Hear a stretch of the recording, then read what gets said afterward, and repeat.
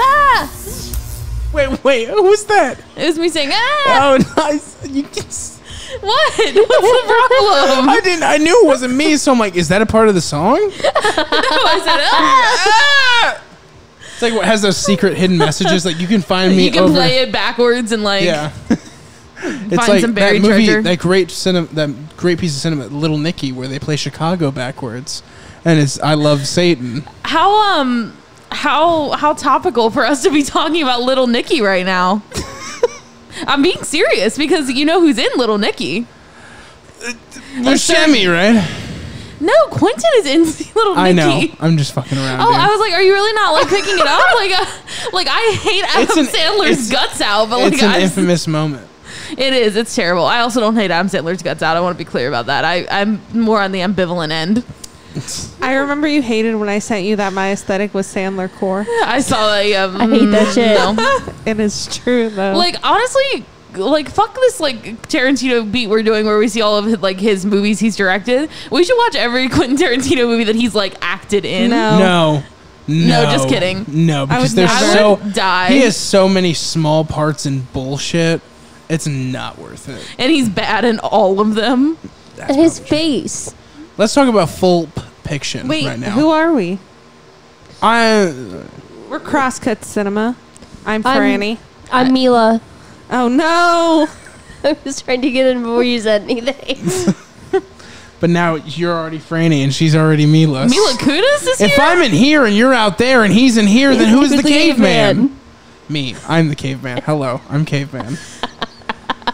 I hate us. I'm Uma Thurman's feet. I mean, Quentin would love you. That's not what I want. Just kidding. I'm Madison. I'm still Mila. I don't know what y'all are talking about. Nah. Bridget's definitely not here, and it's definitely not her birthday. It's actually not. It's almost It's Bridget's almost birthday. my birthday. I'm Flat Stanley. Oh Flat my god. Stanley? Yeah. Have you guys ever gotten a Flat Stanley? I've gotten one. I've traveled the country and looked adorable while doing it. Wow. What is a Flat And Stanley? flat. Wait, you don't know what a Flat Stanley is? It's like a No. little flat dude that you mail to people. You don't know what a Stat Flanley is? I met I don't friends know. while camping, and they mailed me a Flat Stanley. Wow. Wow. Right? It's pretty, Oh, man. pretty cool. What's If going on, I hadn't already guys? made the thumbnail, there'd be a Flat Stanley on that fucking thumbnail. I don't even know what the thumbnail looks like. Oh, Me well, either. people listening to this I know probably you do. sent it, but It's like Mila's face on Uma Thurman's body. Oh, yeah, I nice. do remember that. Mm-hmm. nice, cool. Yeah. We're I'm talking with about you, everyone who's listening right now. I'm with you. What? what? He just said the people that are listening know what the thumbnail looks like.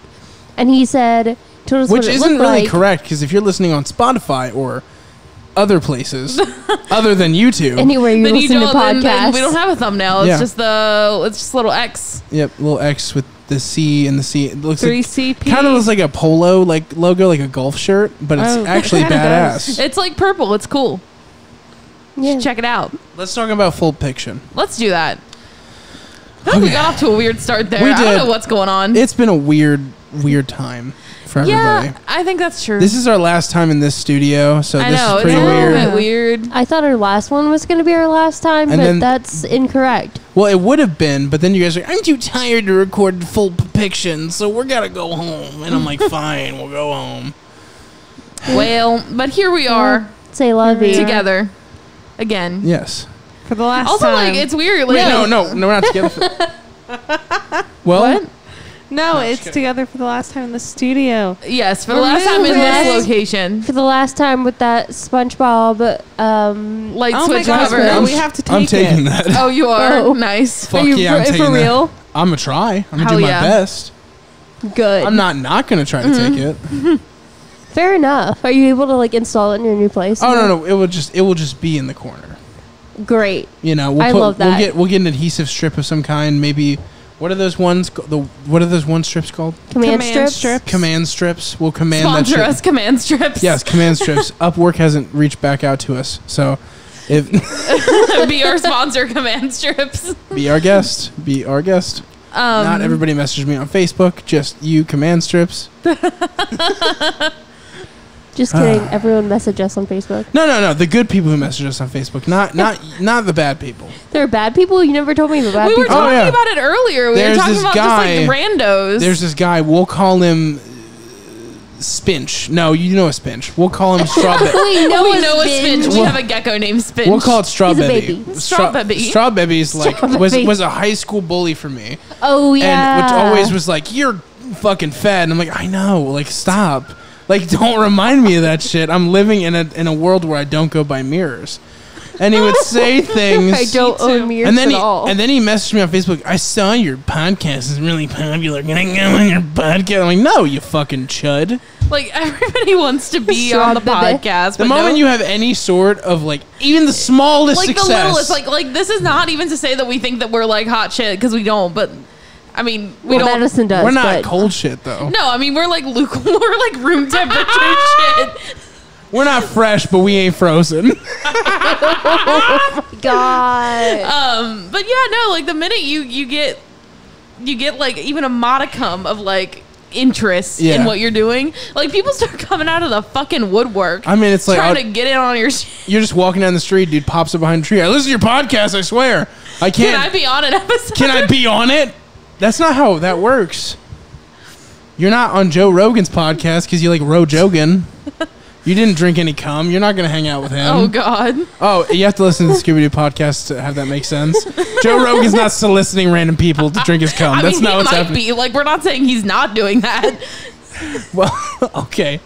I mean, you don't know what Joe Rogan does in his private time. I mean, what private time? He's a very public figure. What the hell does I he mean, do? I'm sure he goes home at night. Is he scared of the dark? He's like, fear should mean- not be a factor to you. And he runs through his house if it's too dark. Yes, Madison at the bottom of the stairs and behind. correct. Oh, I just had like a hiccup. That was gross. There will be a discussion about Pulp Fiction here. Yeah, Pulp we Fiction. should get Yeah. into that. I'm interested in like. I've seen Pulp Fiction like many times in my life because, like, I was Edgy. not edgy. I wanting don't think watching Pulp Fiction makes you I know, edgy. but you wanted I just to wanted to be. wear sunglasses. It doesn't not make you edgy. Yeah, in the same way that Joe Rogan isn't not soliciting people to drink cum. Right, yeah. Me liking Pulp Fiction doesn't make me not edgy. But like I watched it a lot because I was like, you know, on like film Tumblr in 2014, I guess. That young Tumblr film renaissance. Yeah. When like, well, Tumblr, like, if you know, you know, and if you don't know, you don't know. But if you know, you know. Tumblr had like a Tarantino renaissance in like 2014, and like we were all watching Reservoir Dogs like all the time, like together No collectively. thanks.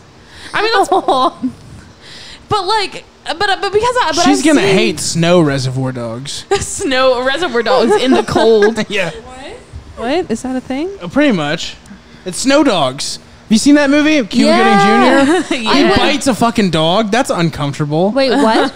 The dog kept biting him. Maybe I'm Is that remembering the Disney this. Channel one? Yes. Doesn't he bite a dog's ear? I have no he idea. does. Or is this the result of growing up and not taking a moment to smell the roses where I thought maybe like a sheep was fucked by Jake Gyllenhaal? Or, No, stop! or a Don't dog. out me. Somebody no in the idea. comments said it was in the director's cut. They lie, baby. Have we gotten a hold of the director's cut? There's no way. Yeah, no. I've done extensive bites research a- though, and He bites Wait, you I don't actually think checked you're- up on that? That's clearly was a troll. Like, so yeah, clearly. like obviously not. Like, Herb is not Listen. Cube's boy. Like, there's no debate. I just remember it very vividly, and I don't like understand. no, you don't. Like you don't remember it because you never saw it. That's like what Quakers do. They make you think. Wait, is this defamation on Quakers? I mean, Now that we are have they any listening to success, this I'm like, pod- fuck. I don't want to say anything. I don't care. I You know what? welcome controversy. Fuck Quakers. Fuck the Quakers.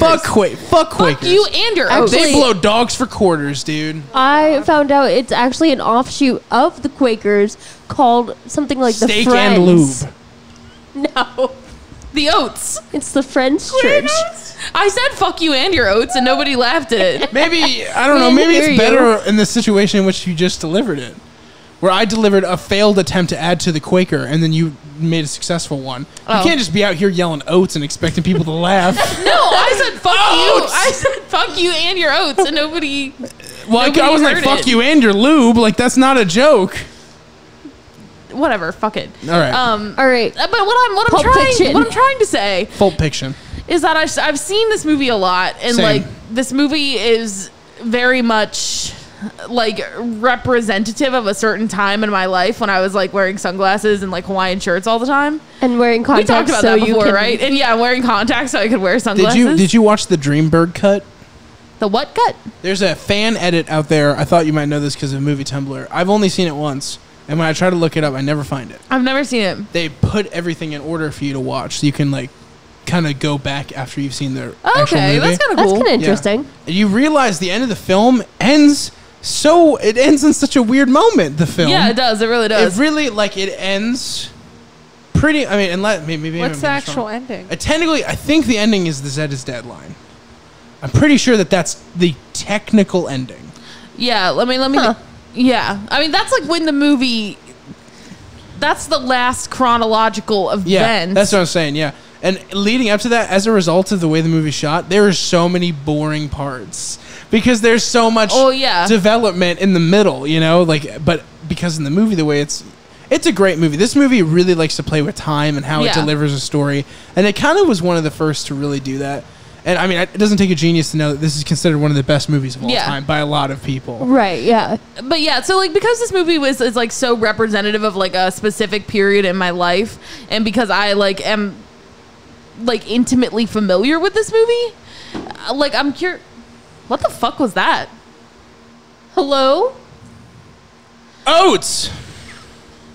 Make that noise No, like again. real life, what was that? thought you banged something behind you. No? I thought it came from over It came from over there. here. Okay, that's fucking weird. I don't know. Anyway, but I'm know- interested. We openly admitted to the ghost that this is our last night in this room. Oh my It god. said, let's fuck it up. And they were just like, all right, we can't. All right, here we go. We can't do the Paranormal Activity style, like, building up to scaring Right, we you. I've gotta wasted do all my shit time, now. and you fuckers are never here. So here we go. Flying televisions. That's probably why, like, when I'm here sometimes between, like, shifts, when I work doubles, I hear a shit ton of noises They're just like, all oops, the I got goddamn one. time. I got one. Yeah. Yep. Like, I don't in the like kitchen being- specifically, like, up, like, sometimes I hear footsteps on the stairs, like, not even I love fucking you around. showing me the stairs because, like, they can't see those stairs. Well, You're showing me this is all for these you. stairs. It's for you You're like guys. literally like you're like the Price is Right, like showing me like you're like Vanna-ing all over these not real stairs. I couldn't think of a word. Yeah, I like to yell at it. And be like, do that again. It doesn't happen. You're just like, Nice.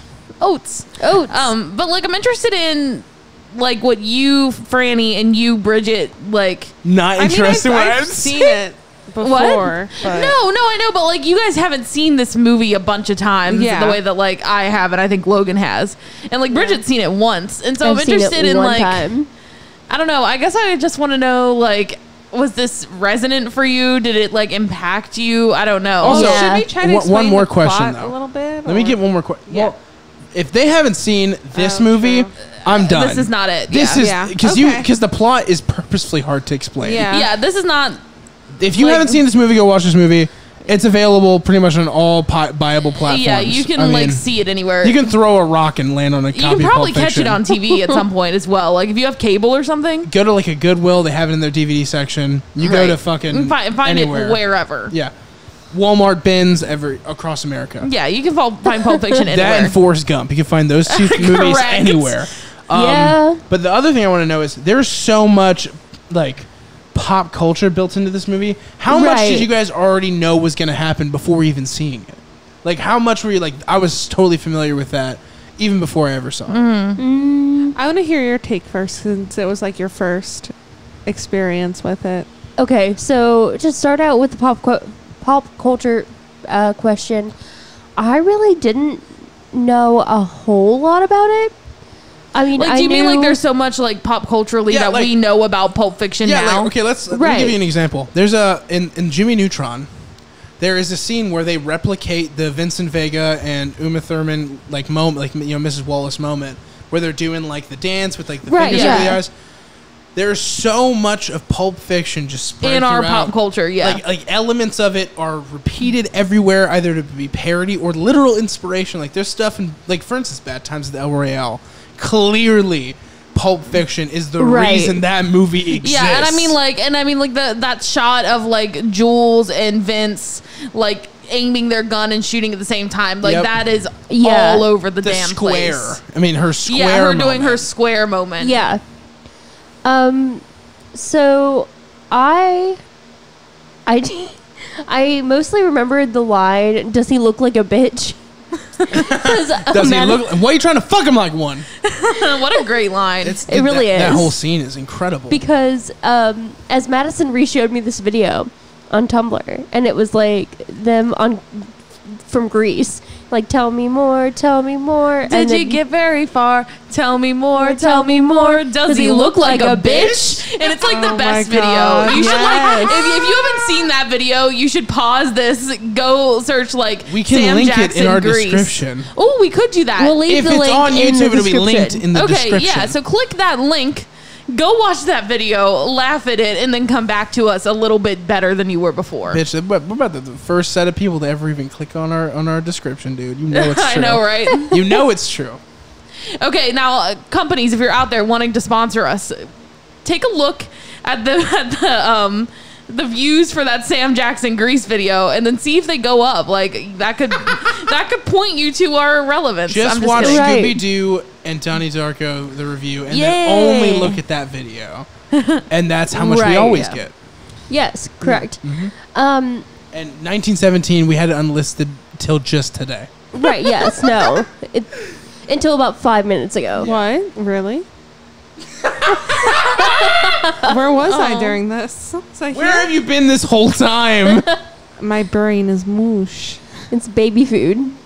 It's moosh. You used to eat baby food when we got together, and it was something I had to overcome. Love baby food. I'm sorry, what? Okay, I used to love those like squeezable tubes of baby food. You know what I mean, like the pouches. No, I don't. Guys, aren't I a king for sticking along with her after that? Yeah. Listen, I'm not even to the best part. But then The best part? listen. But then I saw on Facebook that there's a picture going around where somebody cut open one of those tubes because their kid was getting sick and there's mold in the bottom. So I said, fuck that. And I stopped eating baby food. Gross. Yeah. I thought you just stopped being a baby. That's why I stopped eating baby food. I'm not Freddie Prinze Jr. My God. Stop. You know how weird... Okay, all right. You know how weird it was to Google royalty-free baby image into Google? You know how awful that like looks in public? Just saying. I did a lot for that thumbnail, people. I feel like I thought I forgot a lot more of this movie than I did, but then like, because like I watched it last probably 6 years ago, and honestly, Mia Wallace was my high school inspiration. I had the hair. I literally had black hair with the bangs, and that's short. I don't know. I feel like this movie, like after you see it, even if you just see it once, it kind of like burns into your brain, but it kind of doesn't always feel like coherently burned into your brain because it's not like the timeline's all fucked up, you know? Yeah. Mm-hmm. So like I'd remember things and be like, oh, I like didn't even like connect that was all part of the same movie. You know what I mean? That makes sense. Yeah. But I really liked it. Yeah. Again. Yeah. I mean, this movie. Oh, go ahead. Oh, sorry. No, you're good. I was just gonna answer Madison's question about whether it affected me, and the answer is absolutely fucking yes. But we love that. Continue. Same. This like definitely like resonates with me. I like Your mouth is nowhere near that microphone. Why can't you ever hear me on the podcast? I'm sorry. I mean, this was like the movie that really got me into like watching movies in a serious way. Like you know what I mean? Like you watch Pulp Fiction and suddenly you understand cinema now. Right, yeah. I mean, I guess I could hear what you're saying. I'll say this. It sparks an appetite in a lot of people. Yes, and more. I think that's what happened to me. Like I watched this and I was like, oh, like a movie can be this. And like if you haven't seen movies like that before, then it's like, oh, like this is what a movie can be. And so like this, like Pulp Fiction, like to its absolute credit, is like the movie that like got me into like thinking about film in a different way. Yeah, I think Tarantino was the conduit for me. It's like if I didn't watch Tarantino, I wouldn't watch Anywhere 2. I wouldn't watch Hanukkah. I wouldn't watch any of that stuff. And like, it's interesting because like Quentin Tarantino is both like a gateway to older cinema because he draws so much from it in like very obvious ways, and also is like a gateway into getting into like modern indie and art film, if that makes sense. Mm-hmm. Because like I don't know, it's just really interesting how it's weird how has managed to be positioned in that. Like his films are just so entertaining that it kind of crosses that line of indie and also like something that's like an event. Yeah. Let's talk about some of the tragedy of this movie. First of all, John Travolta's character was not written for John Travolta. It was written for Michael Madsen. Michael Madsen was not available to be in Pulp Fiction because he had scheduling conflicts to do some sort of Western. And like that's so like I don't know. I don't dislike John Travolta being in this movie. Like it does not upset me to any degree that John Travolta is there. But like imagine it with Michael Madsen. Like or one degree the other upsets option me, that you might not hair. know. So here's the thing. Obviously, he picked John Travolta for Kiss of Saturday Night Fever and stuff like that. Yeah. Do you know who found the script and said they were interested and Tarantino shot down? Whomst? Daniel fucking Day-Lewis. Oh my God. Daniel. That's wild. Fucking Day-Lewis. Could have done this. I feel like I just always keep my phone next to me to look up these people. Daniel Day-Lewis is arguably like one of the best actors of all time. Yes. I mean, he's incredible. He has 5 Oscars for good reason. He pretty much, whenever he's up for one, he's like, thank you, and he walks out. Yeah. He liked the script. He reached out to Quentin. Quentin. Tarantinos. Tweet. And he was like, no, I like John Travolta for this. I'm going to revamp his whole career. Which he definitely brought it back. Like, I mean, after this movie, we kind of had, like, the second coming of John Travolta. Yeah, and it was awful. That's the other thing. People seem to forget. Face Off was the second most popular movie around this time. That movie's fucking terrible. Then you got Wild Hogs. Oh, I can't wait to watch Wild Hogs. I mean... And now it's led all the way to The Fanatic. A fucking... the movie's so bad, it's good. Like, it's horrendous. I mean, like... I don't know, but then like the other part of me is like I can't picture this movie without John Travolta's stupid face and soft, so iconic shitty body. Now, you know? Yeah, soft, shitty body. It is. And his fucking hair. His hair is so hard to look at. Can you fix that, Bridget? Like, make sure these are plugged in right. I'm having headphone issues, but I'm of the opinion that since Michael Madsen had hair like that at the time, that he was always intended to have that hairstyle. I agree. Yeah. So you can't blame Travolta for that. Yes, that's good. I don't know why. This is like something random that like never really like was even in my mind about Pulp Fiction.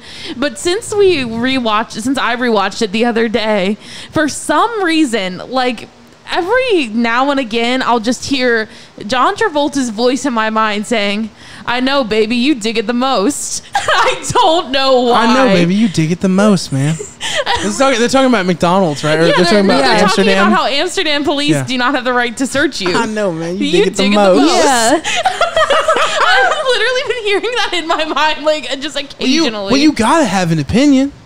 I always hear really that. Good. You gotta have an opinion. I mean, what? Do you think that it was a sign from fuck? I love that scene. Yeah, I love that scene. Like, I remember like watching.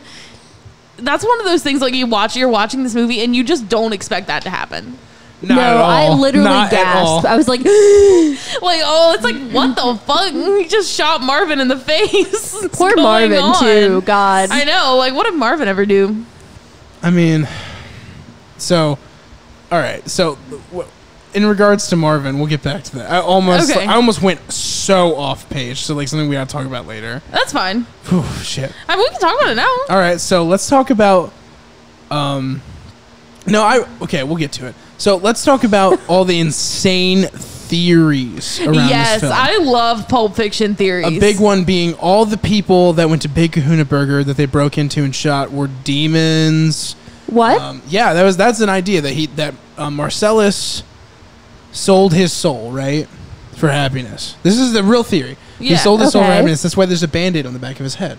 Because they took the soul from the spine, which is like a voodoo lore thing. Yeah. All right. Yeah, that is a... So they have the suitcase, And he wasn't happy, so they fucked him. He sold them the soul, and they fucked him, and they didn't end up doing anything about it. He didn't end up getting what he had sold his soul for. He was still an unhappy prick. So he sent old boys to go kill them, and then that also explains the whole, like, when he read him that piece of the Bible, and the dude went to go shoot at him, and all of his bullets missed. Yeah. And then finally, like, the final righteous moment was when he literally blasted his ass in the car. Yeah, and, like, something that's always been, like, kind of interesting to me that I've been thinking about. Bridget looks like she just saw, like, the universe for the first time. No, I'm just processing what you've told me. Like, what is this? That's, like, the first time I heard that, like, Crookshanks was, like, the Potter's cat or some shit. I, like, lost my goddamn mind. Wow. It's just funny. I forgot, like, I hadn't heard that theory before, but, like, just, like, something in my mind felt very, like, Deal with the Devil-esque with, like, the suitcase and everything. And it goes even further, because if you look at Jules and Vincent, well, Jules finally decides to live a holy path, and the very next job that Vincent has, he dies. Right. He fucking dies right away. Ooh. True. Like, I don't know. And then there's the weird... I'm not saying this is the real I was gonna say, like, I don't watch Pulp Fiction and think to myself, well, in order to understand this movie, I need to figure out what's in that case and what the real thing is. No, but there are people who see it that way. Yeah, but I also find those theories, like, interesting. Like, I think it's, like, a fun little thing to do.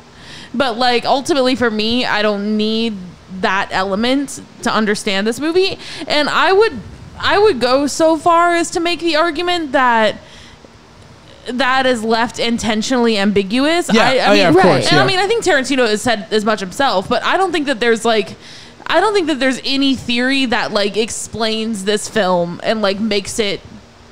You know what I mean? Like, I don't think that exists, and I don't think that there's any, like, right answer to the question. I think it could. I think what could have happened, knowing Tarantino, is he wrote a script, right? And he didn't write the script out of order. That's what a lot of people don't know. This script is in order. Yeah, I mean, that makes sense to me. He could have wrote that narrative out, had that idea in mind, had one of these theory ideas in mind. But when the film really became the film, it's when he went into the editory, blocking, and directing phase. The way the film's written, he could very well have had a hidden meaning just to get out a story. You know what I mean? Because really, the way the film kind of, like, mystifies you, it's not like this movie is the grandstanding best written film of all time. It's just one of the best edited films of all time. I would definitely agree with that. That's one of the best directed movies. Yeah, and one of the best directed movies, too. I wonder if there is a very clear-cut thing that he wrote that he'll never admit, but just to get a narrative out. Probably. Yeah, well, and I mean, to admit it would kind of take away the magic of it. Absolutely. Right, because, like, if you can just, like, Google what he said it was, then, like, there's what's nothing, the fucking point? I like a theory that, like, it's been a long time since I've read this, so, you know, I could be, like, misrepresenting what this theory is.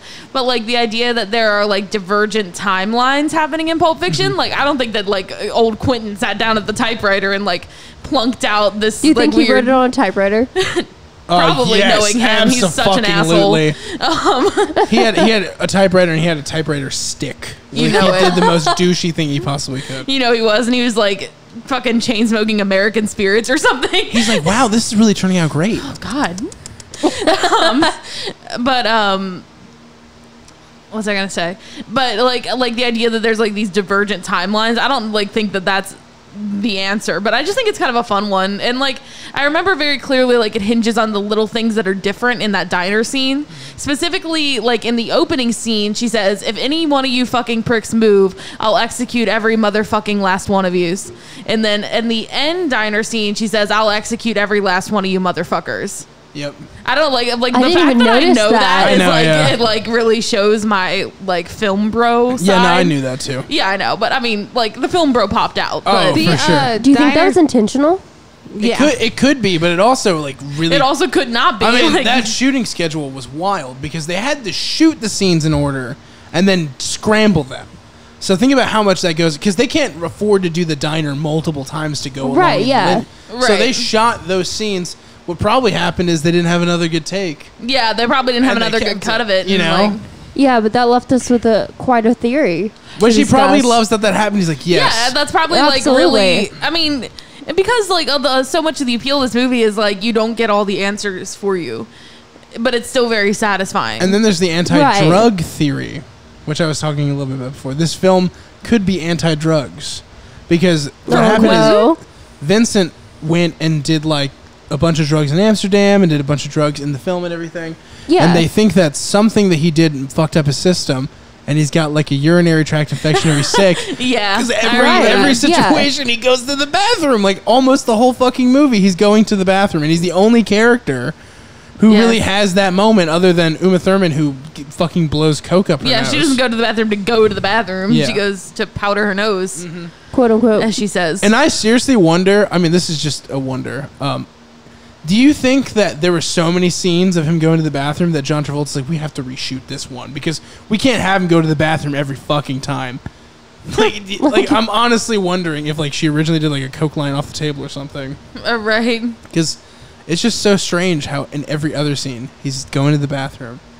I get that it's a coincidence, but it's just really funny when you think about it like that. Right, it's but also he dies in the fucking bathroom. Like he literally dies in the bathroom. Like Elvis, is that you? And he is an Elvis man, which is like one of the fun things.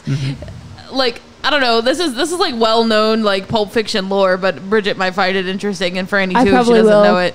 Like there's a cutout scene where Mia is asking Vince if he's a Beatles man or a Vegas a Vegas man because last name's Vega, or an Elvis man, and so that's why when they are pulling up to Jackrabbit Slim, she says an Elvis man like yourself should love it or whatever. Yep.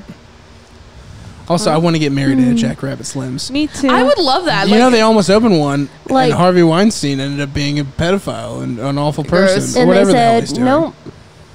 Which I mean, fair. Yeah. Like every day, I tell Bridget that I would happily marry her in Vegas in front of Elvis and everyone else, and she like won't do it with me. Why? I want to have like the traditional, There's nothing traditional about your guys' wedding. What about us is traditional? I fully intend on wearing pants. Like I want to wear a wedding jumpsuit. That's my goal. I want a wedding dress. Why can we not get married in Vegas? I would love that. Because I want our family and friends to be there. They can come to Vegas. They know where it's at. I love Vegas.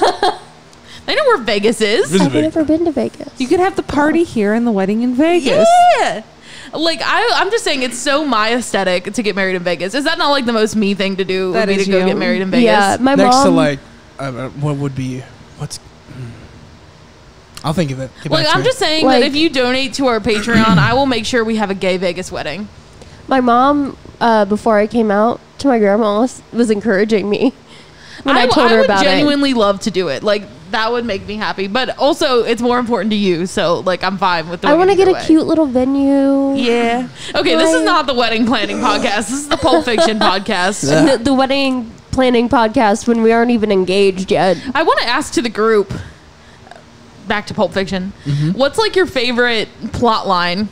I mean, obviously they all intersect, but I'm interested in like who's your favorite? Absolutely, Butch and Marcellus is the best plot line in the whole film. You know it. Yeah, Butch is my favorite. Don't get me wrong, like the Vincent Vegas stuff and Mia, like that's all cool and really aesthetically pleasing, but there's some real shit in the Butch Marcellus storyline. The Butch is very interesting to me, and I want to talk about that in a minute, but I want to hear the other answers first.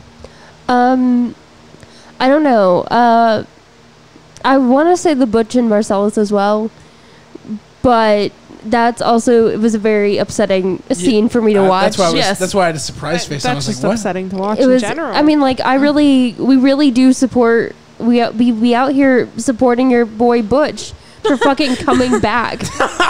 Like Butch did not have to come back. That's kind of, well, we're about to get into it, aren't we? Yeah, I want to get into Butch in a second, but I want to hear the answers first. I would say the scene that didn't make me uncomfy was, I mean, they all kind of made me uncomfy, but it was such a good thing. I have to say that I really, if I forget it, I'll kill myself. Okay. Watching Tarantino direct a sex scene is the worst thing you'll ever have to do. Correct. Yes. Watching Butch and Fabiani, right? Fabian, yeah. I don't know. Knowing that he's sitting behind the camera, like, yeah. Well, true. Dude, it fucking was awful. I was like, oh my, like it's not that it was directed badly or that they weren't believable. It's the fact that that he's sitting there doing it. He's behind the camera and he's like, yeah, yes. Man, that's good. Like, can we get some more feet in there? Like, like the fact that Quentin Tarantino has a child is insane to me because he's like the least sexy person to ever walk the earth. I'm sorry, he has a child. Yeah, but he's Tarantino. Well, yeah, I know. I mean, like if you could get it, you should get it. Like, there's a film student out there who's like, if I just have sex with him, maybe some of his talent will leave with me. Right? Yeah, he has a kid. Right. I mean, I'm pretty sure he like lives in Israel. I could be wrong about that, but the kid or Tarantino? Both of them, presumably together. I don't think Tarantino lives in Israel. I think he does. So I don't have my phone with me. Somebody gotta Google it. I more don't like separate the movie into like which plot I like better.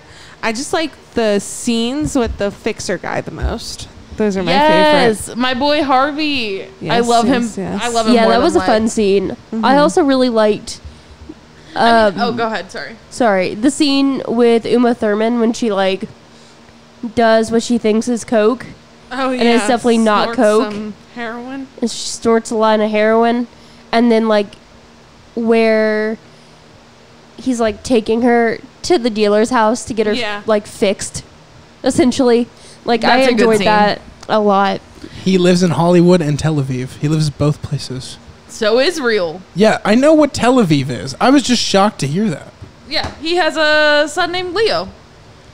You didn't mention that his wife was Israeli. That would have really helped me believe you. That really would have helped. Sorry. Just saying. Do you think he named the son Leo after Leonardo DiCaprio? Probably not. I like to think Leo's like not even like top rank actor for Tarantino. He likes him and stuff, but yeah, I mean, like he's no Christoph Waltz or I like to think Sam Jackson. Quentin Tarantino names his kid Uma Thurman's feet. The Tim Roth character in Hateful Eight easily could have been Christoph Waltz. Just want to throw that out there. I know, and I think it should have been, but it wasn't, so it's fine.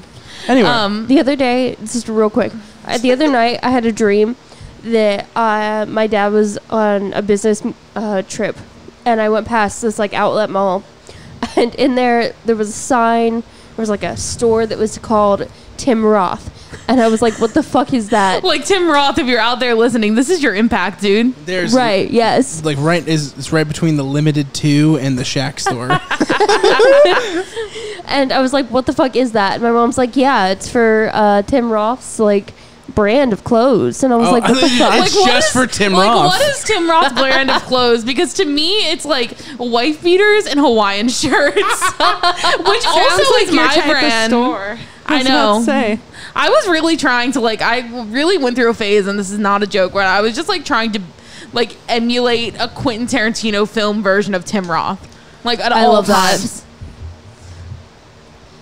And I mean, like, still a little bit, but not so much anymore. But like, it's a good aesthetic. I mean, it is a good aesthetic. The boogie woogie aesthetic. Yeah, but I want to talk about Butch for a minute because this is important to me. Like, this is like, to me, the anchor of this movie. Like, is Butch being there. And the more that I watch this movie, like each time I watch this movie, I find myself always thinking about Butch, like after I watch it, because I think that's like, I don't know, to me, like he's somehow the most important character in this movie. Definitely the most interesting. Yeah, and I agree. I think that the story about the watch is something that really is interesting. It's that's like timeline. That's like a meme before meme. You know what I mean? Yeah. Like the movie itself treats it like a meme, like your watch, your father's watch, and it's a great like active like concept to make everything in the movie for him happen is the watch. Yeah, right. Really cool idea, and the movie plays with time, which is really cool it's too. and it's That's interesting because it's a war watch. Very much specifically, it is a war watch, and so you know, in the way that Christopher Walken's character describes this watch is that like it is something that the men in this family would put on when they went to war and then take it off. And so what's really interesting is when we sort of meet Butch, he's not wearing his watch.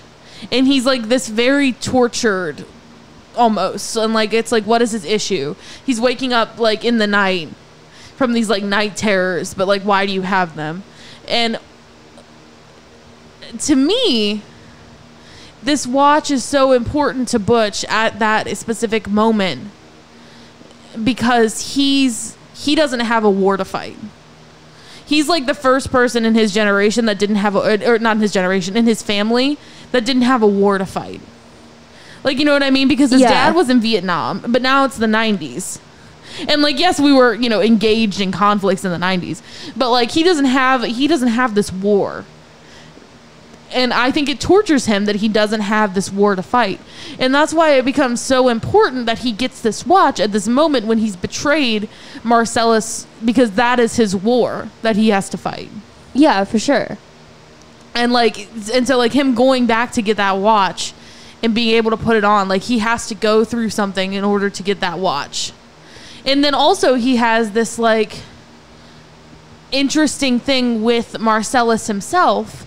They talk like Christopher Walken's character talks about. I had to shove this watch up my ass. Up his ass. One of the previous generations, like a person who didn't know him helped him to get that watch to his family. And in such a sense, like Marcellus, who is the enemy, allowed him to return to his woman, allowed him to keep his watch, allowed him to like win his war.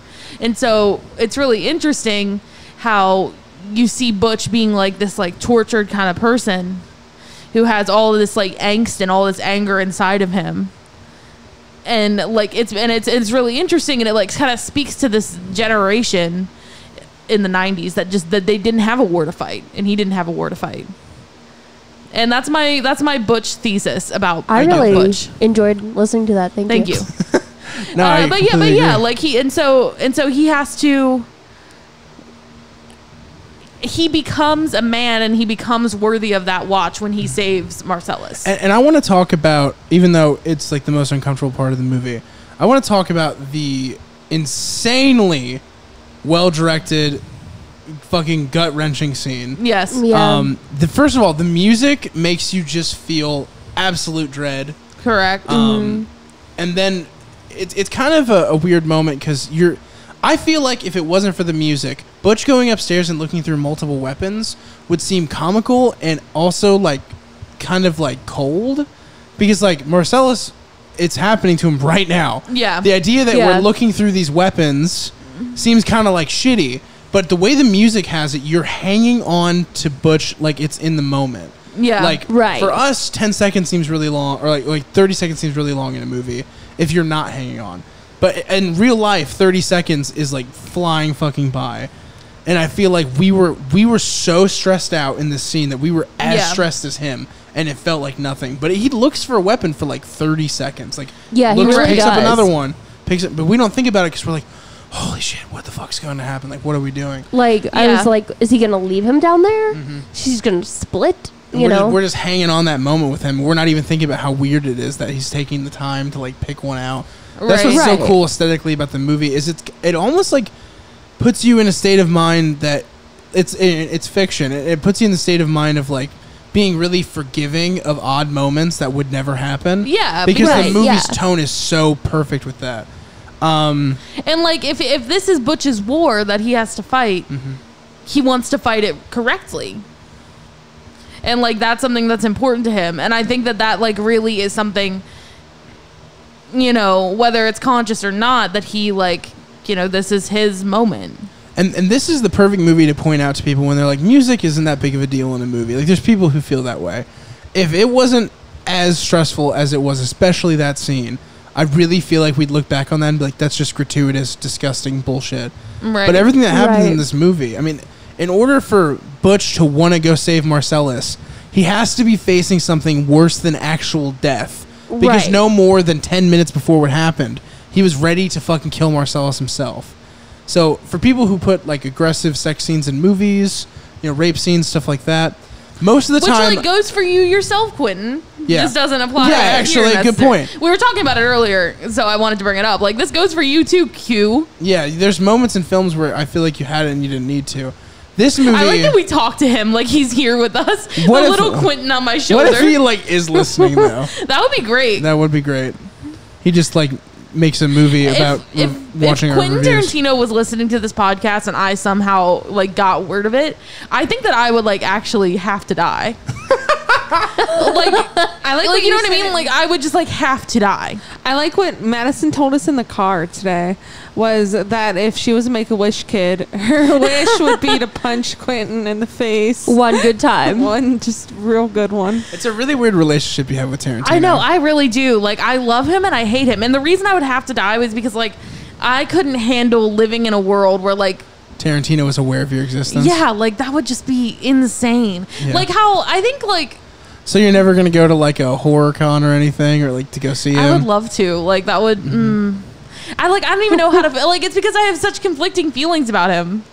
I don't know. It's really weird. Like sometimes I feel about Quentin Tarantino the way that Logan feels about Kevin Smith, but then other times I'm like, I hate you. Don't look at me. Don't. What helps is like my hero is just a good guy. Like he's not problematic. Yeah, and he's Quentin just a good dude. And Quentin is problematic. He's so problematic at times. He said, Did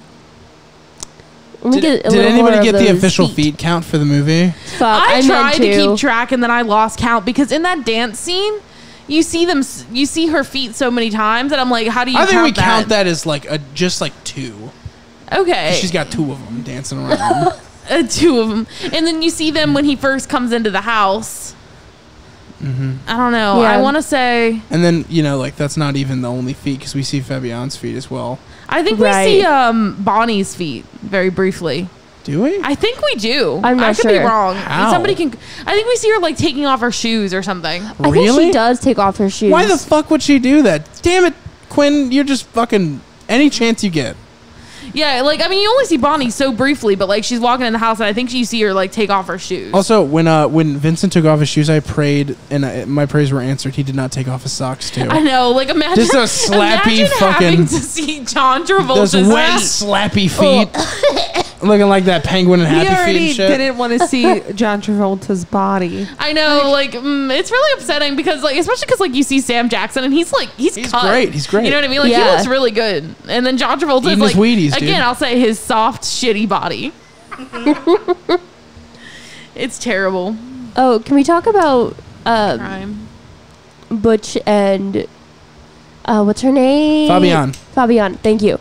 Like, just how gentle he was with her. But then also not. Oh, but also not. The Okay, motorcycle scene, that is so you and Madison. Yeah, I know. But they're referring to the fight with the watch, I think, right? Yeah, I was referring to the fight where he was like, it's okay. And he gets in the car. He's like, God damn it. That is the most human moment. It really because is. You cannot fucking tell me you've never blown up on somebody who's disappointed you that bad. Yeah. Like, right. and you know what? Even more so real because he let the apology happen. Like he was like, I'm sorry, I made you grab too much stuff. But the car is the real rage. So real, right? Like I cannot tell you how many times I've been like, yeah, it's okay, I'm not upset about it. Just to like anyone in my life, like not even Bridget's looking at me like, oh my god, and now Bridget's I'm anxiety is through the roof. Well, not just Bridget, just like Sure. anyone, like getting in an argument with someone and then like being like, I'm sorry, I blew up, I shouldn't have done that, and then like just getting in the car and being like, God damn it, you fucking bitch, I fucking told you 10 times. Is that how you and felt? I have done that together about when we worked at the same place. Like, let's just get in the car and scream like, fuck you! Like, fuck you, what the fuck is wrong with you? Babe, yeah, like what? Is that how you were after you left after the fight about the sheet on the bed? What are you talking about? Hey, here's a rule. This is a relationship rule, and this is real. Me and Franny have this rule. You're not allowed to ask questions you don't want the answer to. No, I was just curious. Correct. It You doesn't don't get bother to me be either way. curious about We it. really had a fight about the sheet on the bed. Like I just remember I that think was you like all, the first week. I of think You guys both, living together. you together. both That fight. separately told me about it, though. That's a fight.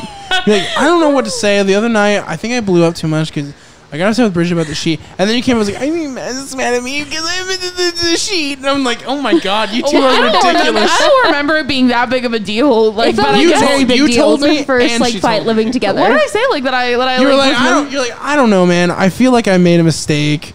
I was yelling at Bridget about something, and it wasn't even a big deal, but I totally got mad about it. And it wasn't worth getting mad about. I'm like, what was it? Like, there was a sheet on the bed, and I didn't want it on the bed. It really was that, though. That's so living together. Also, though. like, for me, I meant it, because for me to be like, I made a mistake. Yeah. I was wrong. Yeah, that doesn't happen. It doesn't happen. Does not happen. Well, okay, but yeah. I just wanted to know if that's what happened to I don't me. think I don't remember it being, I barely remember that happening. From this moment forward, you two are not allowed to ask each other questions like that, especially not on air. I was just fucking around because like No, it wasn't. Could you imagine Matt's like, you know what? You're right. I was, and then you two just start fighting right here. That's good content. Yeah, That's good content. I honestly do not remember that fight. That's how inconsequential it was. I'm sorry if I was mean to you about the fucking sheet. I mean, you genuinely came back. You like came back and you're like, I'm sorry about the fight. You know, you can keep the sheet on the bed if you want it. And I was like, okay, I'm just gonna keep it like behind my pillow if I need it. And you're like, okay. It was literally the sheet is still on the bed. It is. Wow, you're so powerful. I know, like, well, I mean, we figured it out. We worked it out, kids. It's proud under of my you. pillow. Thanks. So And she covers up with it if she needs Pulp it. Fiction, anyway. Anyway. But anyway, I just really think that it's a very strong, like, indication of Butch's, like, moral, like, standing. He's not gonna, like, actually blow up on her and, like, Yeah. And when he did, he's, like, holding back. Yeah. He really cares about her. You can He tell. really does. Yeah, but and he also I'm has just a lot of like- anger in him, and And I I mean- think that also stems back to, like, Right. he doesn't have an outlet for it. But, like, he doesn't take it out on her, and I have to respect a man. I mean, he doesn't just Now let's like talk. a little zip. But let's talk about his callousness, though. And here's the thing: you even more so have to justify the sexual violence scene because Butch finds out he kills a man, and he's cold about it. Now he Right, probably yeah. you can tell it affected him, but visibly Right. he's cold. He's like, if he was a better fighter, he would be dead. But you know, like that's not really Right. how he feels. Like, he does feel bad about it. He But does how the regret fuck it. would he ever save Marcellus otherwise? Because he chooses to be that cold. I mean, he tried to fucking hit him with a car. In fact, he did hit him with a car. He did, yeah. But, like... And at this point, too, he's already killed Vincent. Also, I love Marcellus's drip, dude. That shirt, I wish I could. I know. If I could pull off that kind of shirt, you know I'd wear that Marcellus kind of shirt, looks right? so good, like, dude, the whole he's movie. got good drip, dude. He always looks good. With that big ass band-aid on You him. know, I know what he's doing. the one really jarring thing to me about this movie is I can't picture Mia Wallace and Marcellus Wallace together. We were talking you know? about this. Yeah, it just It's weird, right. but I feel like for her, it's about a lifestyle, and for him, it's about an image. And if that's their relationship and they're cool with that, I mean, we were More talking power about, to like, them. does she love him? And I think that the answer I said was, like, we have no way of knowing that. Right, we don't see them interact. I think we actually do have a way of knowing that she doesn't. yeah, I mean, because- it's very clear. It's not very clear, but I think there's a very clear infatuation with Vincent. I mean, and- That's what I was gonna say. And the thing is like, she's so like cold to that. Like she knows what happened to old boy who got thrown out the window, and she can say that that's not the reason why.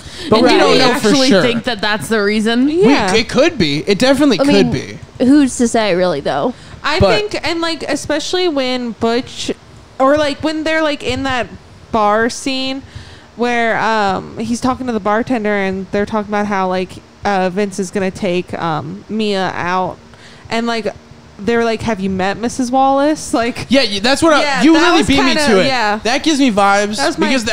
how like pumped. Have you met Mrs. Wallace? I feel like she might be catching some strange dick because she wants to. or like Yeah. she You don't likes love somebody if you're doing flirting that. with all them, I and mean, like yeah. you know, kind of toying. She with might, it. on some level, love him, but it might not be like the kind of love that I think she loves like, protection. monogamous- I relationships are think made that of. it is like a lifestyle thing, and I think that she's too like kind of drug addled and like She's far too, as the nice word would be, eccentric to have a standard Yeah. relationship. yeah. Well, and I mean, That's like fair. when you see like Mia, you see like obviously she's someone who's quite dissatisfied with the way that things have gone for her. Like her pilot failed. And she very much treats herself like an intellectual. Yes. Like she hangs on to every word like she's like the smartest person to ever talk. But Vincent's Right. the same way, and that's why they were getting along. Because Vincent's like talking about the fucking metric system and the Royale like it's the most fucking smart thing ever. Yeah, When she's I know, talking, baby. You dig it the most. you dig it the most. But when they're at dinner and he's like, I don't want to say it, you gotta promise you won't get mad, and she like gets so into it, like it's a question about her and she's clearly like obsessive about it, and like, yes, please talk about me. I can't promise I won't get mad because that's the sassy thing to say. Right. Like, it's clearly like she's living for the drama of it. Yeah, I mean, I think that's the thing about her. She likes the attention. I think she likes the aesthetics of Vince. She's kind of an entitled little shit in a way. Like, she finds heroin in his coat. She's like, this belongs to me. Like, that's not fucking yours, bitch. It's true. Yeah, you're right. I mean, I get that it's kind of part of her charm. Tell her no, like, but that's what I'm saying. That's why their relationship works. Yeah. She's a status symbol. I mean, she's literally a former actress, a model-looking girl. Yeah.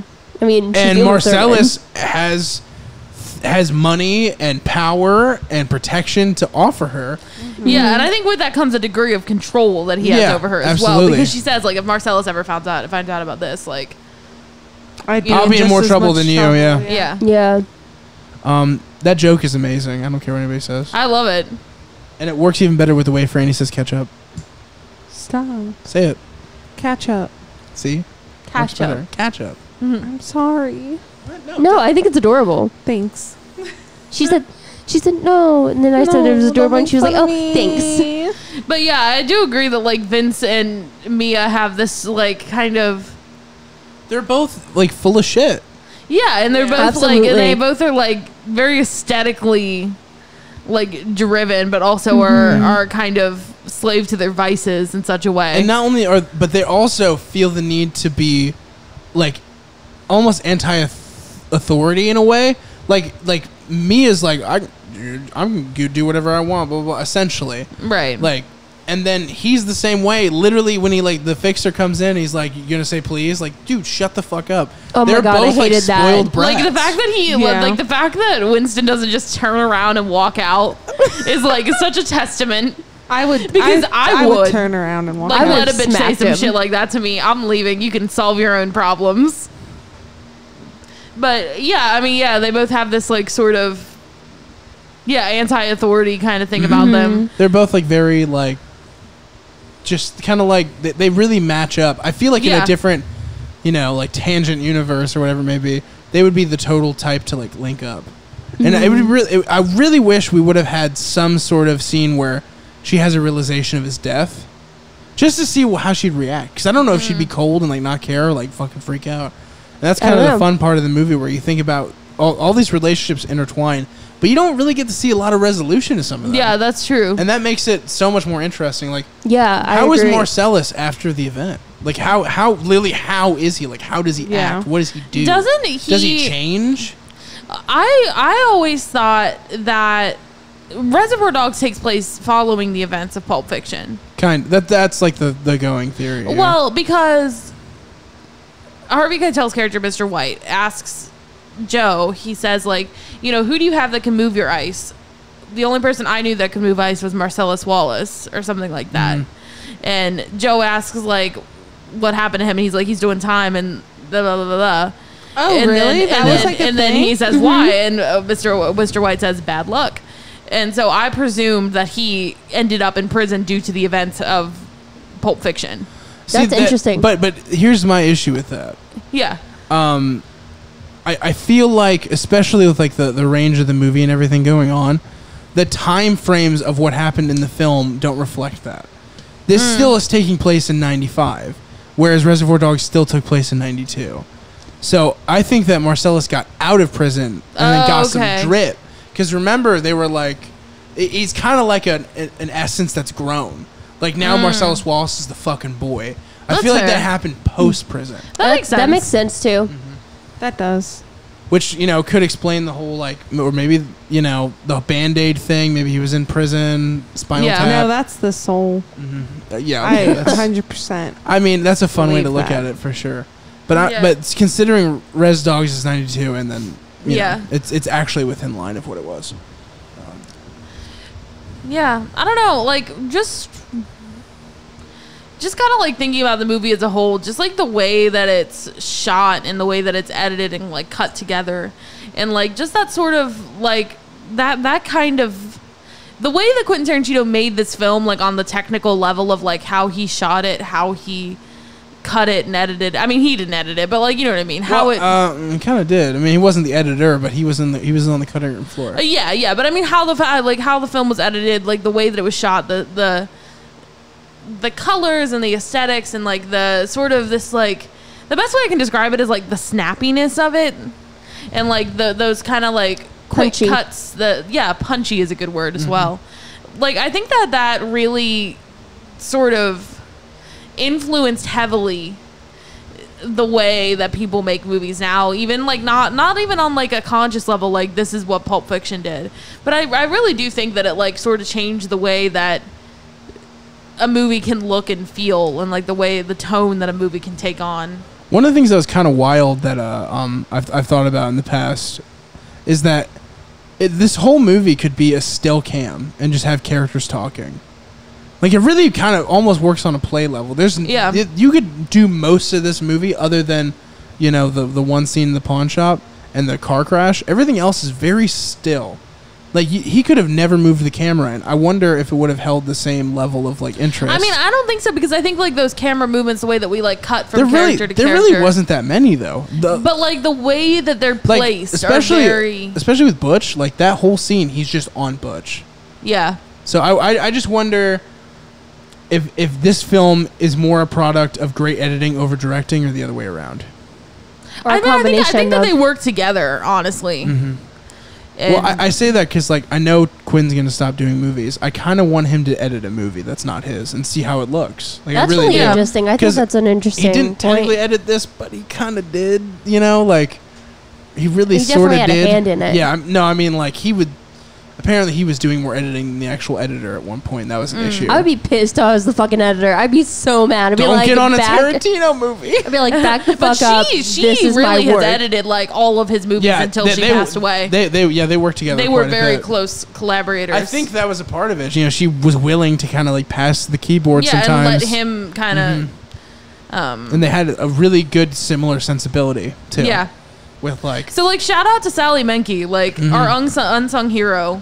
Well, she's not completely unsung. But well, no, but like of the like, you know, like just like a shout out to her, like may she rest in peace, you know. Yeah, she was one of the names on the Deborah Hill production T-shirts. You know what that is?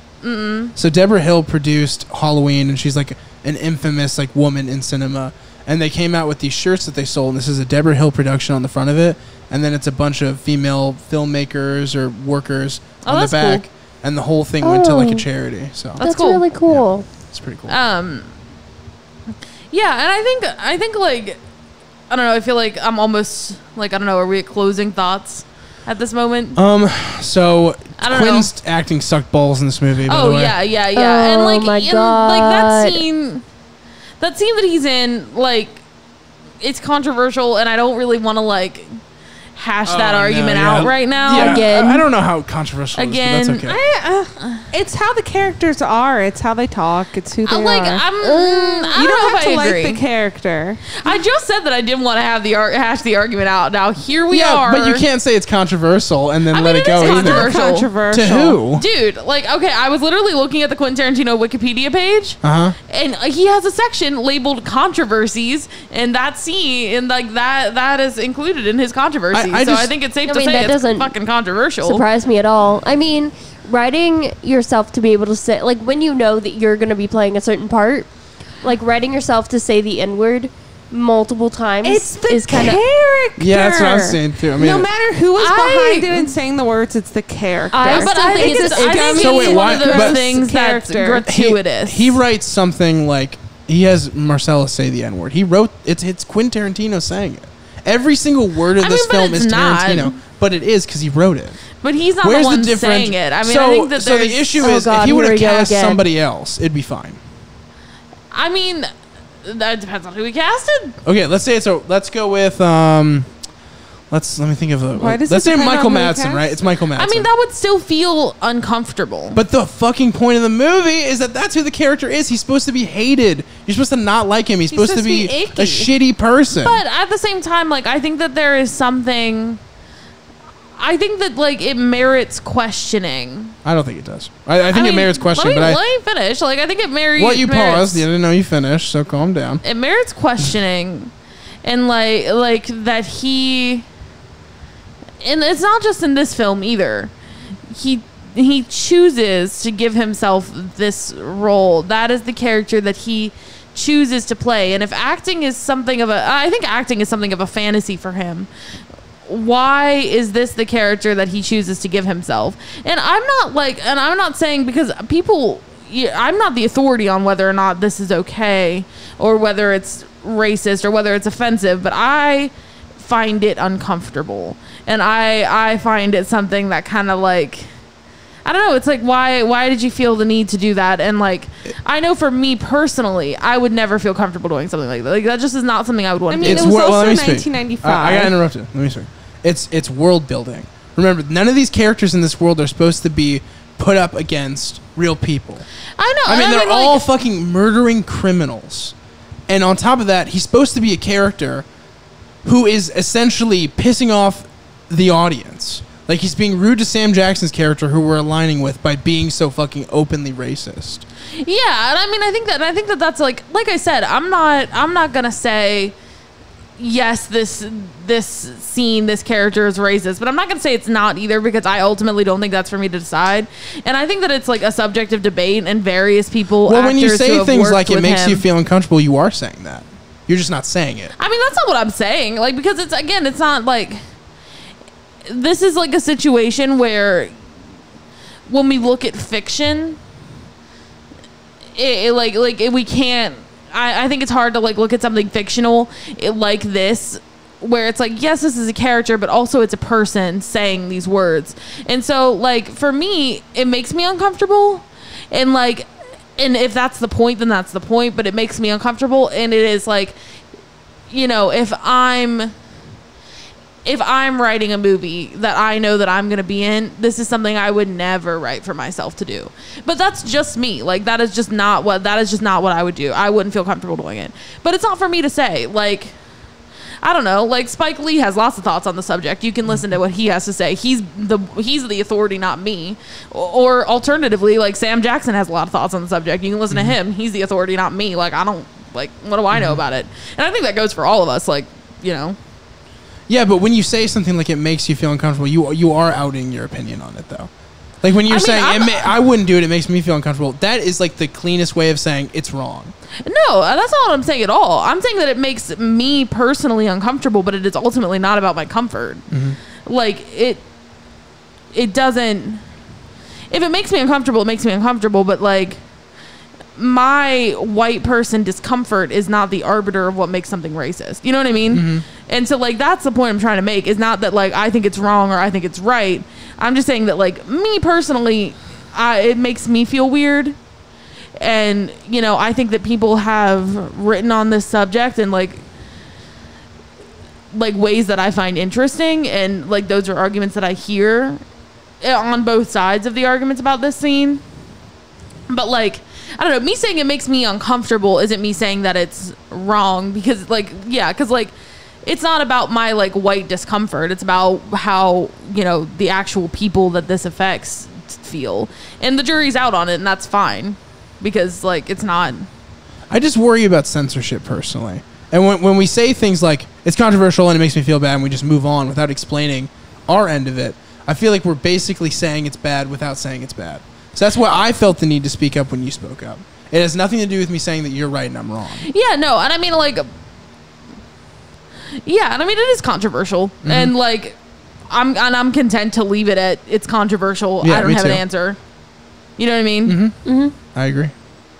Yeah, I don't know. It's just one of those things that, like, I always welcome, because I have such a weird, like, relationship with Tarantino, and that, like, I love him and I hate him. Mm-hmm. I always welcome perspectives on this and other, like, issues with him, because I find them really interesting. And, like, it will never hurt my feelings for somebody to be like, yeah, Quentin Tarantino's fucked up. And, like, I would probably agree with you in that matter. So, I don't know. And, like, this actually kind of segues me, unless somebody else said something that they wanted to add.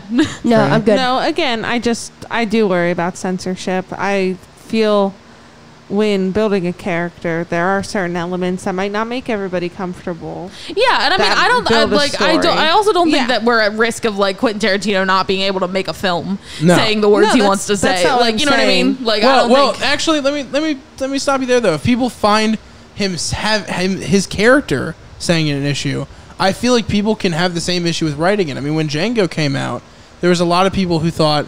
Oh yeah, for sure, and like and I just don't agree. I feel like if you're in the antebellum South, you're going to hear things like that, and that's what part of the world building was. And the same thing goes with this shitty dude in Hollywood in '95 who's involved with gang shit, but doesn't want to be. He clearly also is a believable character in the situation. I think the real point of contention is who was cast. I think you're absolutely right that it makes it look like he's just trying to make a free pass for him to say the N-word all over a movie. Yeah, and I think that. Like, I still, I think I find it the most uncomfortable because it's him, and like you intentionally wrote this character for yourself to play, and like I mean maybe if you it still wouldn't like be super like nice to hear, but when it's a separation of these are these characters, they're horrible. It's like like in American History X, right? These characters in American History X. Have you ever seen the movie? Yeah, I've seen the movie. They say disgusting, horrible fucking things. Yeah.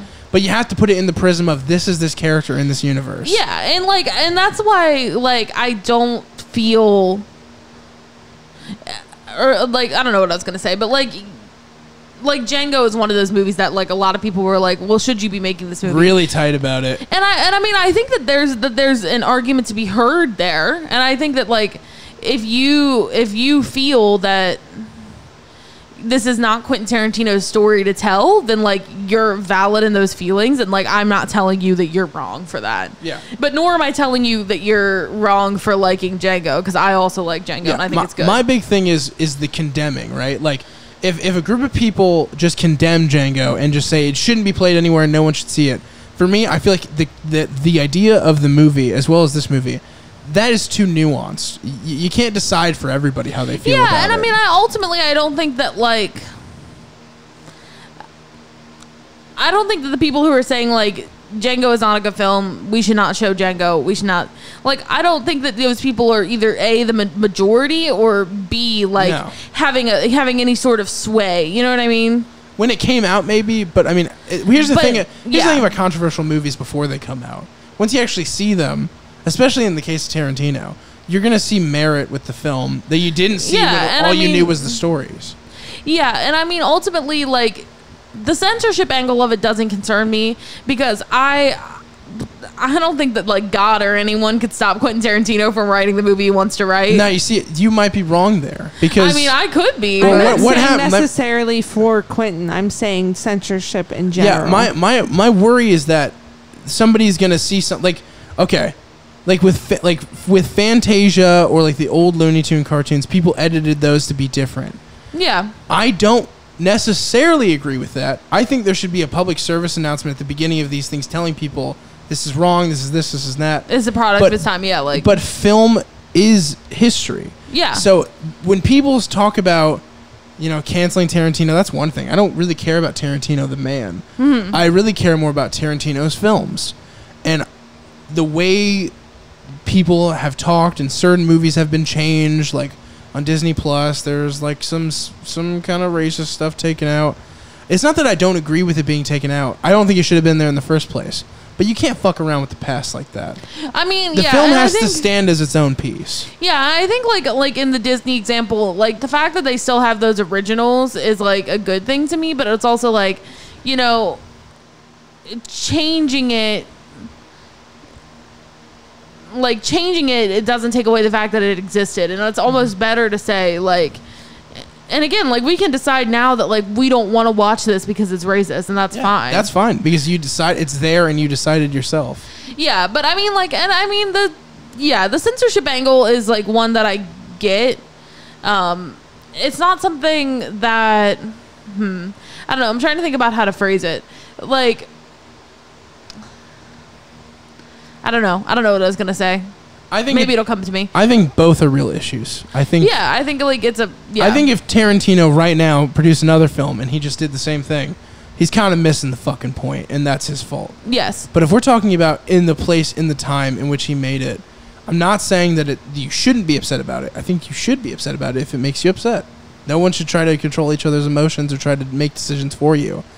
But I am saying that if you want to view the film and call it like a racist film or this or that, make that decision for yourself, see it yourself, and make that decision. Yeah. And here's the thing, I'm not saying you're wrong. You could be right. I'm just saying I'm not willing to censor it so that way people who find it racist before even seeing it can now watch it. And that's a real thing that's happening in Hollywood all the time.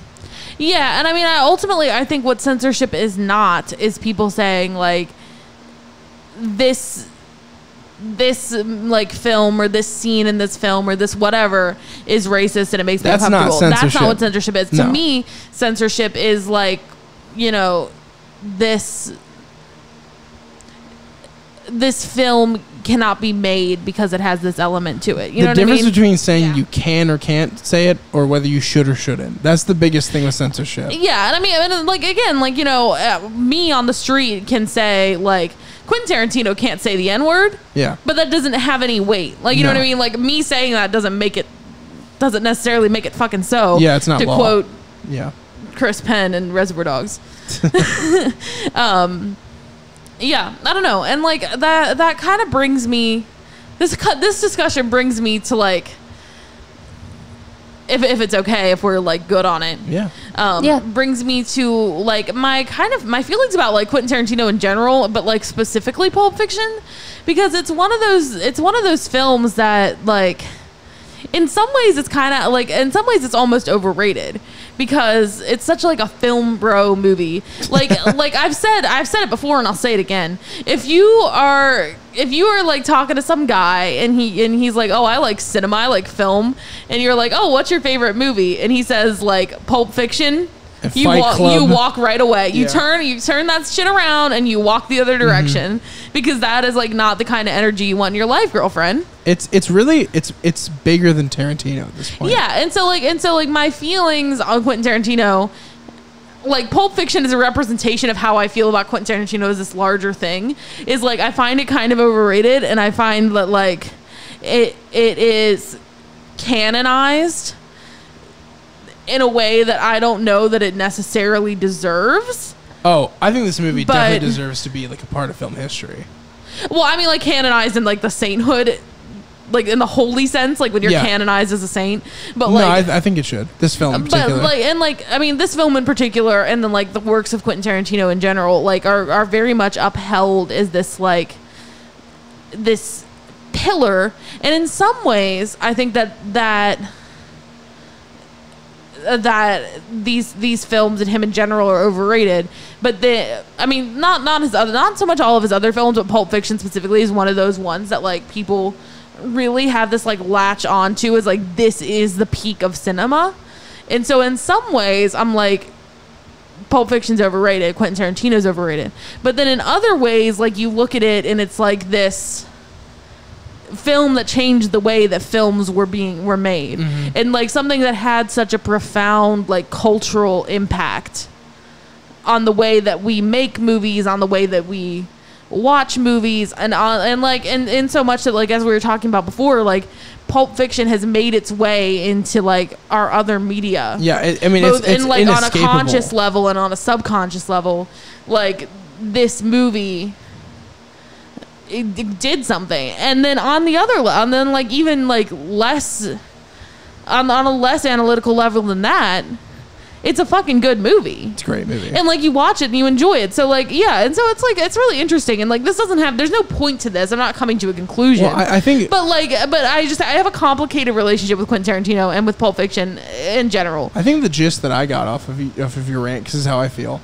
is that the movie is literally just bigger than Tarantino now. Yeah, I think you're right. It belongs to cinema. It belongs to fans. It's ours now, you know? Like, it's like, you know, like, as much as I love Kevin Smith and Clerks and all that stuff, he really is like the owner. He has ownership over those films. I feel like Pulp Fiction stopped being Tarantino's movie.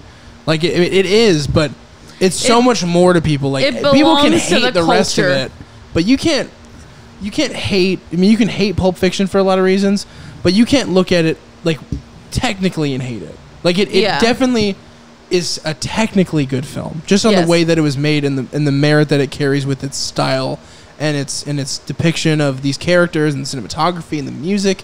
It is a masterclass in that regard. And then sometimes when people think of it so highly, when you rewatch it, you're just going to see all the freckles and moles, and you're going to see all the worst parts of the movie because it's so hyped up. Yeah, I think what happens for people is that Pulp Fiction is hyped up, and then people watch it for the first time, and they're like, okay. Yeah. Which is, whatever. But, like, yeah. So, I don't know. It's just, like, now that we're kind of doing the Tarantino. The Twarantweenies. The Tarantino thing, like, I'm realizing... like both how much Tarantino's films impacted the way that I watch films and like the aesthetics of films that I like to watch, but then also B, like how complicated my relationship is with him. Like we were talking about, we almost kind of did our Kill Bill podcast in the car earlier. We kind of did actually, but it's fine. But that's okay. We'll do it again in like a while. I don't know. Yeah. But I mean, yeah. And like Kill Bill is definitely one of those that like makes me think about my like complex relationship to viewing Tarantino. And I don't know. I mean, that's just one of those things. Like, and then the other thing about Kill Bill, I won't get into specifics, but the difference for me with Kill Bill versus Pulp Fiction is the things that upset you in Kill Bill, I feel like are not cinematically relevant. That's valid. That's just how I feel like it gave nothing. It had nothing to do with world building. It was just gross shit. That's when I get annoyed because I'm like, this is simply just because you wanted to be a pornographer. Yeah, and I mean, and not even like that about Kill Bill, but like, I mean that, but also like, now we know the things that happened to Uma Thurman when she was filming Kill Bill. I do have to say though, Uma Thurman speaking for herself, she has a great relationship with Quentin Tarantino. Yeah, no, I know, but like, it's just one of those things where it's just sort of like. We'll get into that. Yeah, we'll get into that. But I will say that, like, as I've gotten older from being, like, 16 on Tumblr watching Reservoir Dogs every other week. You know what I mean? Like to now, older, wiser, having seen a lot more movies and, like, having developed some critical thinking skills that maybe I didn't have at the time. I mean, not to say that I wasn't thinking critically at the time, but, like, more so now. Mm-hmm. It's just, like... I don't know. It's interesting on how much the way that I watch Tarantino has changed, and then how much the way that it has stayed the same. Because I'm not gonna lie, like I still watch Pulp Fiction and get those warm fuzzy feelings. Like, yes, this is like this we're having a project where we watch all of it and we rank. Yeah, and we're doing that like for a reason. Yeah, absolutely.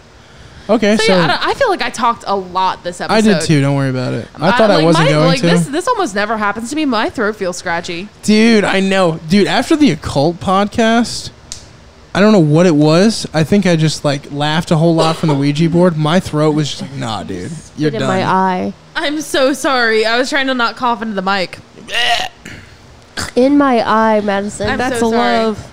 Do you two have any wrap up thoughts? Because my big thought is Pulp Fiction, very good. I mean, I would agree with that. I mean, I'm gonna give it the rating. Obviously. Are we gonna say who we are in this movie? Like we've done shit! Oh my god, we didn't do that. I'm a Vega. Are you? I think so. Yeah. I mean, like, who else would I be? I'm kind of a mess, but I'm lovable, and I have a soft, shitty body. Shut up. That was just a joke. I don't know. I'm just not. I guess maybe Butch too, because I do have a lot of fucking like. Yeah, you know what? Probably Butch. I'm probably closer to. You got a storm brewing inside. Not only that, but I'm just like so like I do have this generational difference from my family. I do have an unconventional life. And I also like I always feel like I always feel like I'm good, but I'm never good enough. So yes, Butch at 100%. I gotta say, like Butch's girlfriend. Wait, like Fabian? You are Fabian. You kind of so are. Fabian. You literally are. Whoa! Like, I know, I didn't even think that's like so accurate, right? Mm-hmm. Oh my gosh. Like, okay, think about like the scene where he's trying to just get her to get on that fucking motorcycle. Like that is a me and Bridget conversation to a T. 1,000%. Like, like I'll be like, can we just go? Like, can we do this thing? And she'll be like, but are you mad at me? And I'll be like, but no, I'm not mad at you. Let's just do it. Let's just go. A little bit of crying. And then she's like, that's also me and Franny. It's though. also us, yes. It's okay. Just get on the fucking bike. Like, we gotta go. You're fine. We gotta go. I love you. We gotta go. I literally have that kind of stuff with Franny. Yeah, literally same. That's the dynamic. I just have anxiety, guys. I love you. Join the club. You're right. I think we're all anxious. Yeah. Who are you? I don't know. Do you want my interpretation? Sure. I want your interpretation for me too, because I also can't pinpoint I don't myself. know, like, I see myself in a couple. Yeah. Okay. For you, He's pointing at me. For Franny. Franny, Yeah. I'd say it's somewhere a mix between Fabian and Uma Thurman's character, Mia. Yeah. For you, you're Mia. Marcellus fucking Wallace, dude. Marcellus Wallace. Marcellus. You want me to explain it Yeah, all? say more. Okay. Would you ever say that you have a rough exterior, you don't let people in very easily? No, I would never say that. Thank you. I am an open book. We were just talking about your unapproachable resting bitch face. Would you say that one of your best qualities is the wanting to protect those around them? Yeah. Okay. I feel like do I need to keep going? How you're Marcellus? I guess that's true. I guess I've got like. Yeah, I mean, I guess I would say probably that's true. You're definitely Marcellus. And I definitely have like a resting bitch face, as me and Franny were talking about. Right? I do like. I wanted to say Mia Wallace, but I also didn't want to be every girl on Tumblr. But no, like, you are I though. kind of am. You have that Mia Wallace in energy. every way that she's a mess. You have no. I'm just Yeah. No, it's true. Just kidding. It's true. Oh wow. And that and also that desire that I have to be in charge of things. I think is also, and then just also I never forget a bitch. Yeah, I was about to say, and you're vengeful. I mean, in a good way. I don't think I'm I don't know if I would call myself vengeful, but I don't forget. What is that? What is you saying? I don't forget a bitch. What is that? I never forget a bitch. Just know that if you wrong me, I know. And I'll always know. And I'll know because I never forget a bitch. I'll always know last summer. I'll always know every summer. I always know what you did. I'll never forget. I'd never forget a bitch on the summer. I never forget a bitch. Never forget a bitch any summer. Okay, all right, guys, let's do the ratings. Yeah, I don't know how many feet there are, so we're gonna have to. On our last video of this, I'm just gonna update all feet. Like the last Tarantino movie, I'm like, here's my research. Also, what's really exciting is we were talking about this a little bit earlier too. Next time we get to do Jackie Brown. I love Jackie and Brown. I'm so excited to do Jackie Brown with you all, to take the Jackie Brown journey with you. It's probably gonna do pretty bad. I think that numbers wise, Jackie Brown's gonna flop. If it's anything like Reservoir Dogs. But I'm going to have a good time doing it. This might flop too. I don't know. Maybe you all don't care about Tarantino. Maybe what it boils down to is there's so many fucking reviews of these movies. Yeah. Maybe Jackie Brown is a weirder one that the people will be like, I know, that's true. A Jackie Brown review, wow. Be like, oh, I forgot Jackie Brown existed. And just be like, dang, I like to see Robert De Niro do Robert De Niro things. I like to see a sexy Pam Grier. For sure. For sure, dude. I love to see a sexy Pam Grier. And then when she's got that record. Anyway, we're doing this again. I love her. Okay. All right, people rate. All right, I'm going to rate mine an 8 out of 10 feet. I love it. Wouldn't it be weird if it was an odd number? Like, where's that other guy's foot? I thought about 8.5 out of 10 feet. 8.5. That's great. 8.5, though. I'd say it's like an 8 out of 10 for me.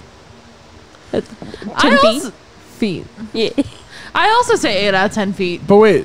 Oh, you're gonna use the feet thing? I thought you were gonna grade it. No, because we're doing numbers because we have to do an average. That's remember? right. And 9 out of 10. I did the numbers for Reservoir Dogs as well. It's a 9 out of 10. Okay, so now we need to add that up and get our average. Wait, I can't do that. Somebody else has to do it. I can do it. I don't have my phone. It's downstairs. I ate something that's making me feel weird. So 8 plus 8 plus 8 plus 9 divided by 4. divided by 4. 26. Wait, That's not correct. that's not right. Hold on. Times point. Hold on. No. If you take the integer and divide it by pi, and then you add in 2. 8.25. Already had a reservoir. How did you do Feet. that? You added them all together, and then you push equal, and then you divide them by 4. That's how you get the average you have of something. to press equal. Okay. All right, Yeah. so the way it works right now is Reservoir Dogs is at 7.38, and Pulp Fiction is 8.25. 8.25. Yep. Out of 10 feet. This I predict Pulp Fiction being a contender for our group favorite. I think we are universally. I know what's not going to be.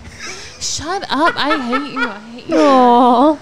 He's not even talking about Reservoir Dogs. That's the sad thing. You might think that he's talking about Reservoir Dogs, but he's not. I have a very strong... You know what, though? My opinion was twisting, though. I rewatched good. it, like, and I think it should twist. It improved. It wasn't good, though. It wasn't like it wasn't like it was good. It was like it was better. I love it. Whatever. Wait, should we announce what next one is? I think we have to. Okay, wait, yeah, I'm confused. I don't know what we're doing next. So... Before this one, you all are listening to Big Lebowski. Okay. And then after this, you're listening to... So we've decided, because we're fun, and horror movies seem to be doing okay for us, we're going to do Paranormal Activity. We're going to do all those fucking movies. So the first... Not at once. No. So the first episode is going to be Paranormal Activity 1 through 3, because that's what we've watched. Yes. And then when we watch the other ones... We'll do that. 4 through technically 6, we'll do that. And then I think we should also rank the best PA movie too. I agree. Yeah, I like that. I like that idea. And you can get our hot takes on Mika. Oh God! Don't even get me started. We can't. This is not this part. I know. Okay. This will be dropping after Bridget's birthday, but because we're recording it on her birthday celebration day, drop a happy birthday, Bridget, in the comments. Happy birthday! Wait, no, we don't have the rights to that. I know. For she's a jolly good fellow. For cheesy. I'll take she's a jolly good fellow. Cottage cheese, a jolly good fellow. A Galajo fellas. For she's a jellicle cat. For she's a jellicle cat. All right, can we be done? Then nobody can deny. Meow. Okay. Meow. Adios.